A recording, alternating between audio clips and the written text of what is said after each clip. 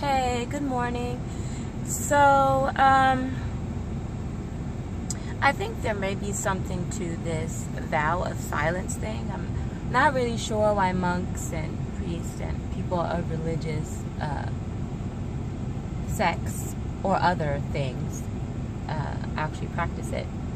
But I'm actually going to try it. So for today, from 6:23 a.m.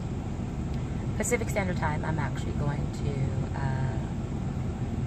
not speak for 24 hours because I do truly believe that people forget what you say, but they will never forget how you make them feel. In order for me to focus on that and to lead an extraordinary life, there are some changes that need to be made. So I'm going to start with silence. Peace. I'll let you know how it goes.